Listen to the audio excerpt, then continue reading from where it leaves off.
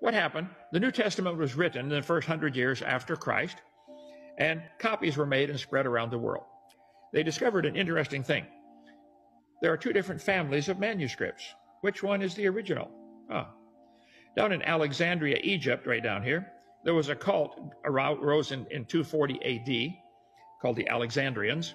They made their own copy of the Bible and changed 6,000 things they didn't like. They took out 200 verses. They made their own Bible in 240 AD. So now this Alexandrian Bible, people are making copies of that. And at the same time, people are copying the real original Bible. So you come to a problem. Some of the Alexandrian manuscripts are older than the ones the King James guys had.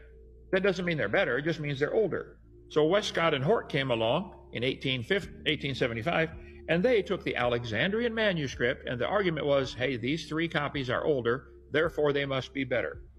Well, the King James translators had 5,000 copies to go from, not just those three.